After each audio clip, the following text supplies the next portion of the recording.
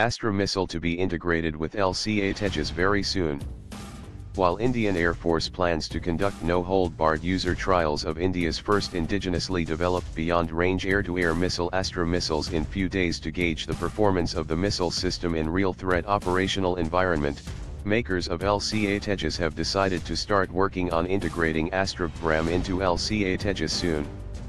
Limited serial production lot of 50 Astra BVRAAM, which has entered production at the recently opened production facility by Defense Minister Arun Jaitley, will exclusively be used to train pilots to understand strength and weakness of the missile system so that it can be used at optimal level, and initial lot will also be used for integration work with other fighters in IAF fleet. Once the limited serial production is exhausted, user-defined minor software and hardware modification will make its way to production lot, which will be ordered in bulk. IAF plans to integrate Astra BVRAAM into its interceptor fleet of Sukhoi 30, MiG-29, and Mirage to replace their expensive imported BVRAAMs. A newly developed indigenous seeker has been fitted with the weapons system. It is being put under trial for the second time. The seeker provides the missile required guidance besides an update mid-course internal guidance which help locate and track targets, said a defense official. Last year, the IAF had cleared limited series production of the missile and decided to obtain at least 50 missiles to gauge its performance before giving bulk order for its all-fighter aircraft.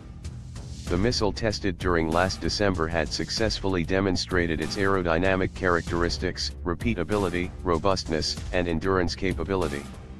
The IAF and the DRDO are also working on integrating the missile on light combat aircraft Tejas.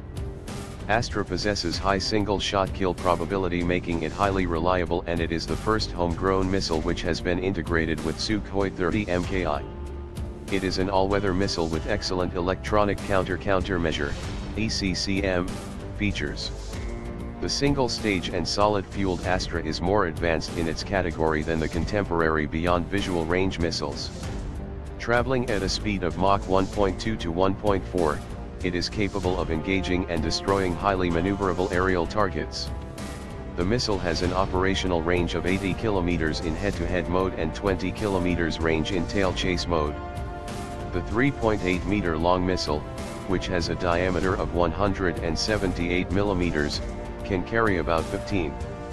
The Astra BVRAAM air-to-air missile is powered by a smokeless, single-stage, solid-fuel propulsion system.